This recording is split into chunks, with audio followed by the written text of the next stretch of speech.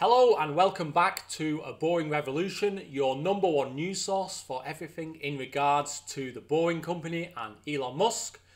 Today I'd like to talk about an engineering challenge that will face the Boring Company, and that challenge is how to get the actual TBMs or tunnel boring machines into the system, because as you know, Elon Musk wants to go 100 levels deep.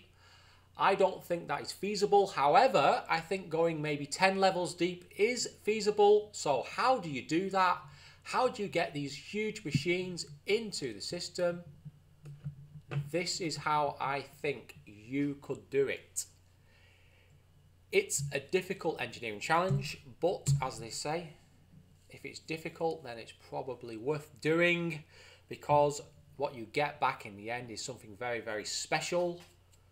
A real engineering feat, and that's what I'm proposing. So, Boring Revolution, episode 7, we're going real deep, and we certainly are.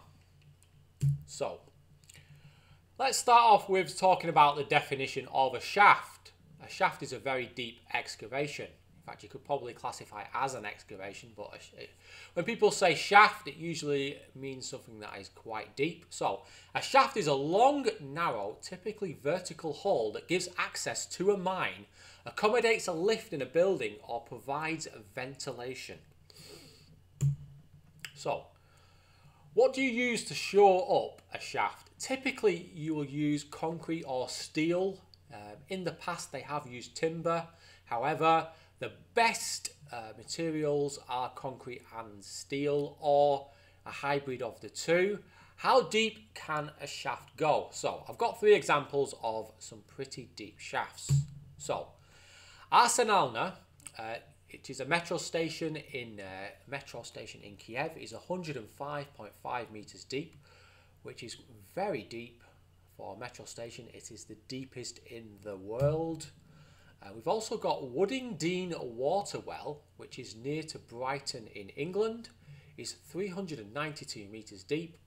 And you wouldn't believe this, but that well was dug by hand by a team of men over the course of about 4 years in the 19th century. So what an amazing undertaking that was. And it's quite a wide well as well. You know, it's quite wide. It's not some really tiny, thin thing. So, one of the biggest shafts in the world is the Moab Knotsong mine shaft in South Africa, which is 3,132 meters deep.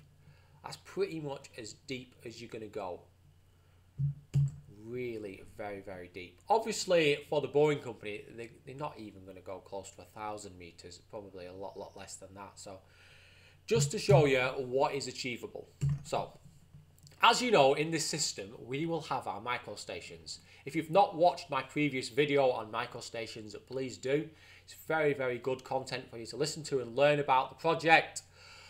In a typical large city like LA, we could end up with up to 9,000 of these microstations.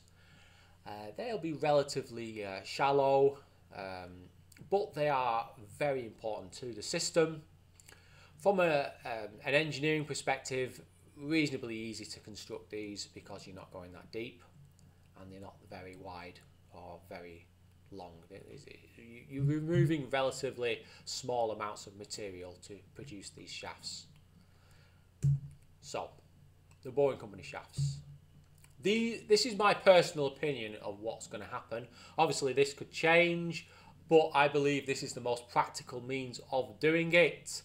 And it offers a lot of benefits in the long term, and I believe it is very, very cost effective. So there'll be 2 types of shaft for the LA and Chicago boring project.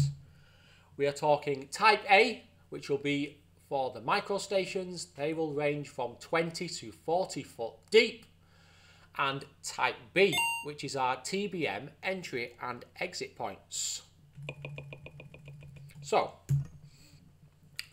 the TBMs will be constructing tunnels at various levels, thus using fewer entry and exit points is the most cost-effective means of building a large tunnel network.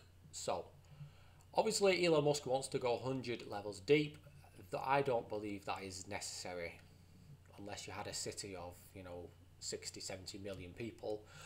In somewhere like LA, I believe probably somewhere between 6 to 10.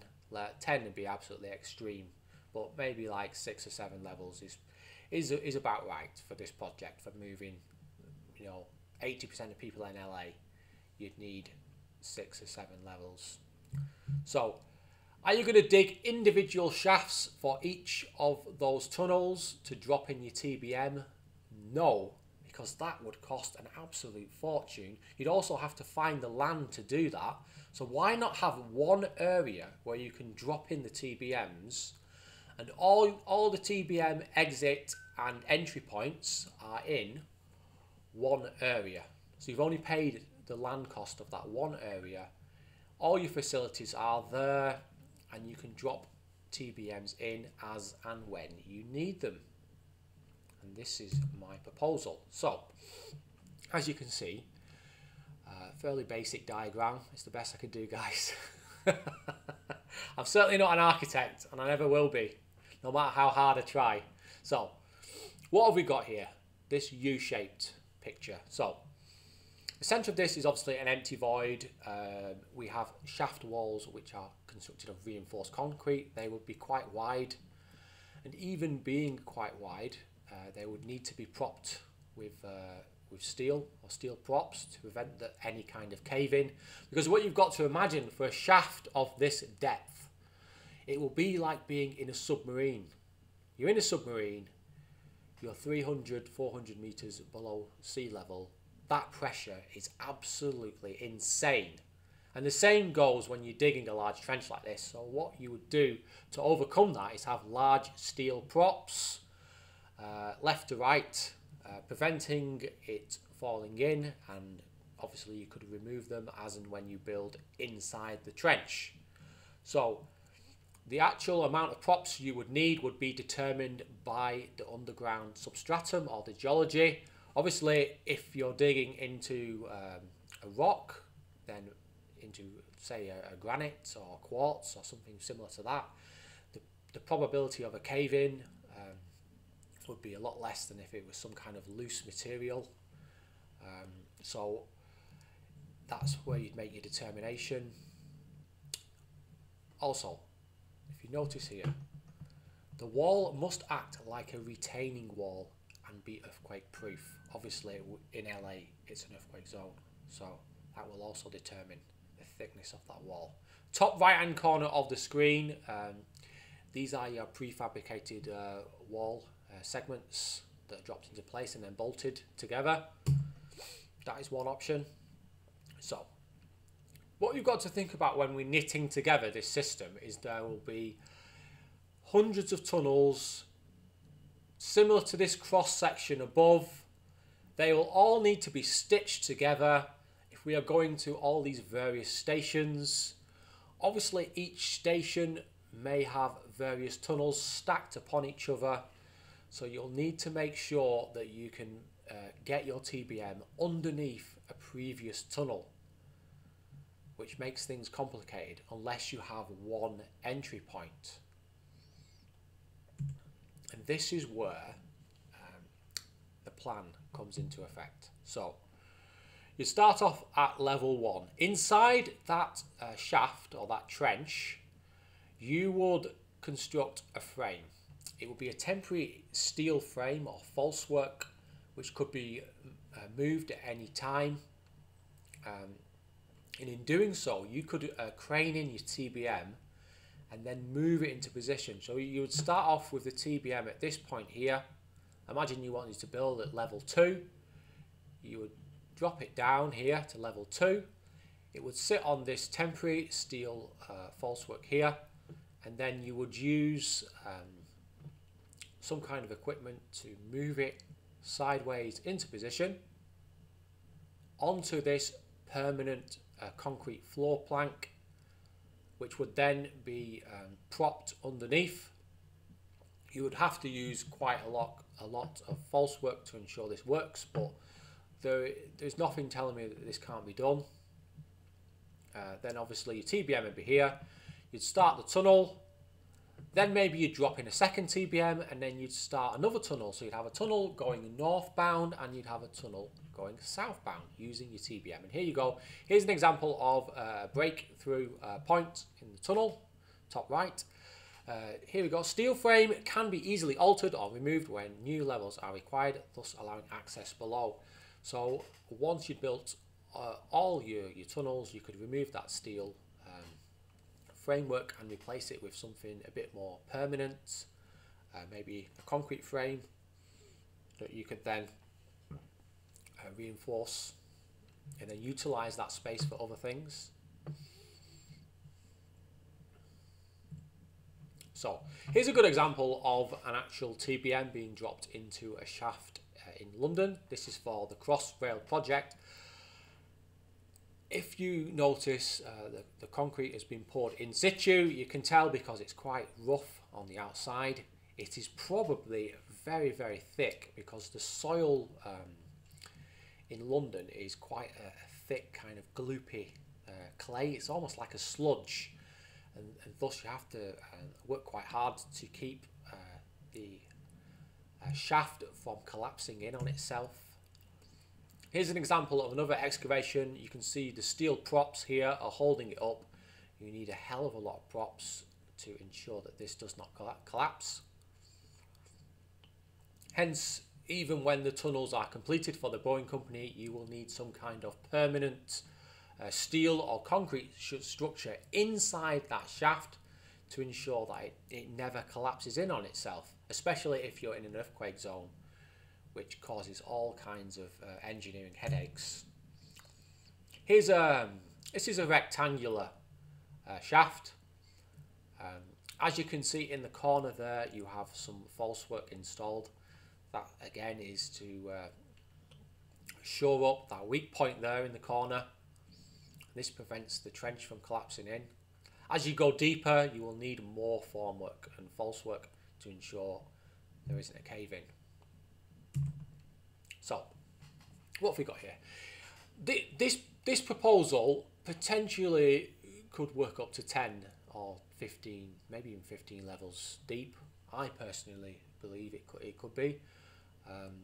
Certainly, you could add tunnels as and when you need to. The best thing about this potential option is that you can put tunnels underneath existing tunnels.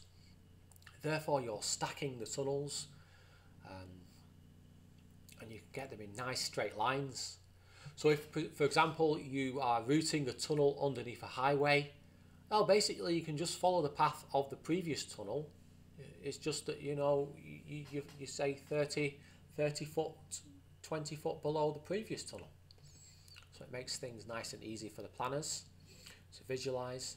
So as you can see, we've got 5 levels in this particular system. Potentially the first level you could just drop it in straight really, but with the actual framework in the shaft, you would go in, drop it in, and then use some kind of platform to drop in that tunnel. Then you could drop in that one, then you could drop in that one, and then you could drop in that one. So you have these 5 exit and entry points in this one shaft, which is saving you a lot of land and a lot of cost. And it just makes things a lot easier for expanding the system, because you're building in that potential there to expand the system. It's there as and when you need it. And this is a lot more cost effective than starting again from scratch. You can also build in systems to make it even more cost effective. So for example, over here, you could have a couple of gantry cranes like this. You've got 2 gantry cranes and you could use them to excavate the trench. You could also use them for dropping materials into the trench, and potentially you could even use them, maybe if you had 2 high capacity gantry cranes, you could use them to actually drop in the TBM. Because as you imagine, a TBM is thousands and thousands of tons in weight. Obviously you drop it in sections, but that is a lot of weight. So if you could build something there that was fit for purpose, you could keep using it again and again and again, and that would save you a lot of money in the long term. So this is kind of like the finished article really. you've dropped in your first 5 levels of tunnel. Now, once you've got to the bottom of the excavation, you can then double up on that. So you can just drop them straight in and have 10 tunnels. So you can have 10. So you'd have 20 TBMs either starting or exiting from this point. Because as you imagine, when the TBM is finished tunneling, maybe you're at the boundary, you're on the outskirts of LA, you could just pull it out and bring it back into downtown and start the TBM again. Or even just reverse it and go back into town. Because obviously you would have multiple TBMs working on the system at any one time, which would be really, really convenient for the actual construction team. So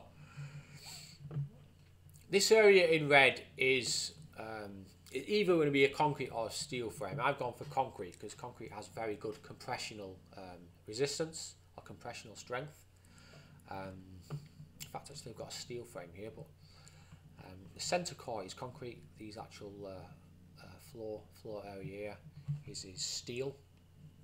Obviously, the trusses used would be far in excess of these here. This is just so you can visualise it. They'd probably be around 5 foot deep, I'd say. You just have them at fewer centres. One thing worth noting is all space could be utilised above and below ground. So these gaps in between the tunnels here could maybe potentially be used for battery packs. They could potentially be used for escape routes from the system. Could be used for other storage. You've also got to imagine that the land above these shafts is very expensive, especially in LA. Now, obviously, we're not going to use the shaft in the middle of downtown because it'd be impossible to find the land. But if you're within 4 or 5 miles of downtown, that land is going to be very expensive. So, my proposal would be building this permanent steel structure. Maybe you'd have like a concrete road deck above that. The actual land above this is very expensive. You'd also have a central reinforced concrete wall. So you've got a very, very structurally sound system in there, which is capable of holding immense weights.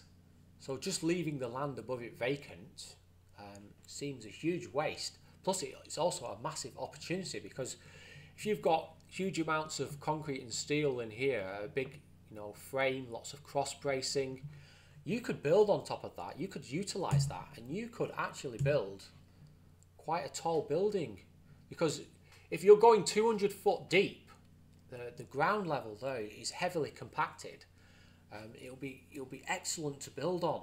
So the deep foundations are perfect for a high-rise multi-use building. So what I'm proposing to the boring company is that once they've utilise this entire shaft and put in those 10 tunnels, that they build a permanent steel structure, that they build permanent concrete walls, and then they build on top of that. Maybe they build a 30-40 story building like this, and they could build something that's environmentally sustainable, like this timber building here, which would be perfect, and it'd really sell the company as being environmentally sustainable in doing that. So I hope you like the idea.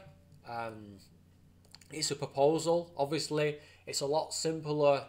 It's very simple just to say it rather than actually doing it. However, based on my previous experience in the industry, I can tell you right now it is very, very doable, and the rewards for building like this could actually lead to maybe a return on the investment of that land.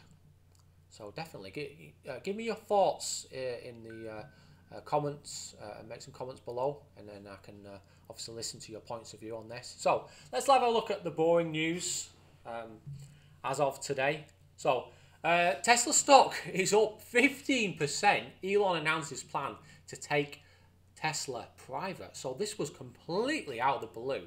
I was blown away when I noticed this. This is an absolute genius move by Elon Musk, because he's under immense pressure all the time from the shorts.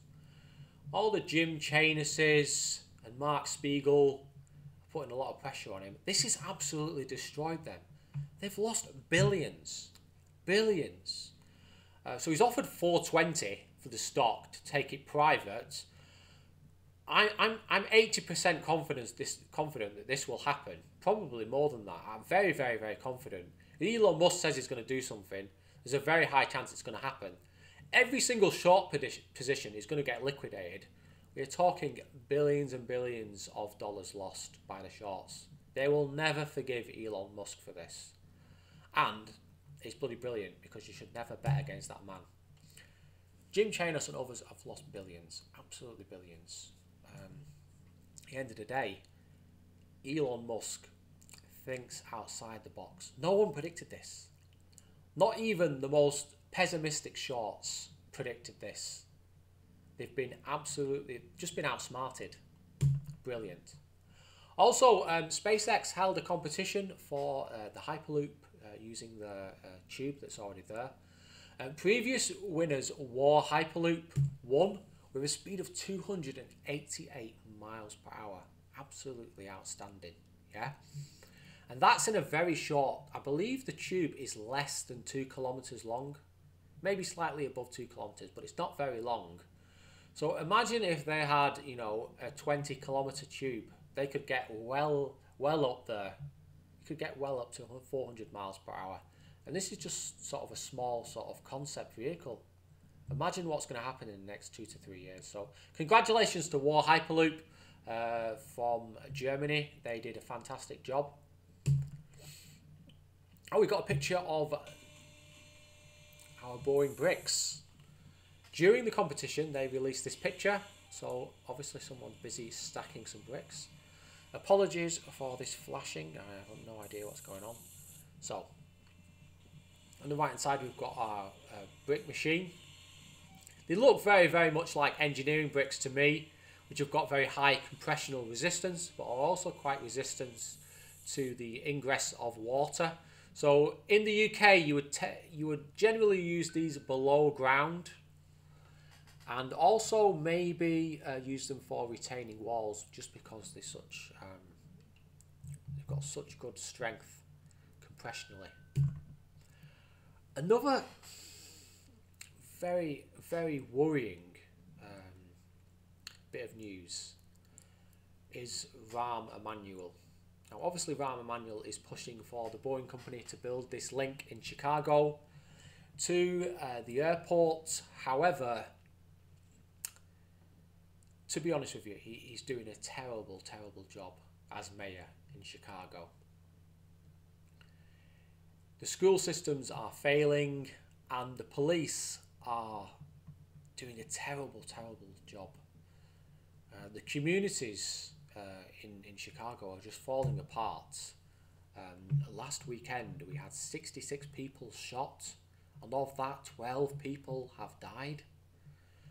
So the reason I'm bringing this up, obviously we're going into politics here, but if things continue the way they're going, Rahm Emanuel is going to get kicked out of office, because in all aspects he's doing a poor job.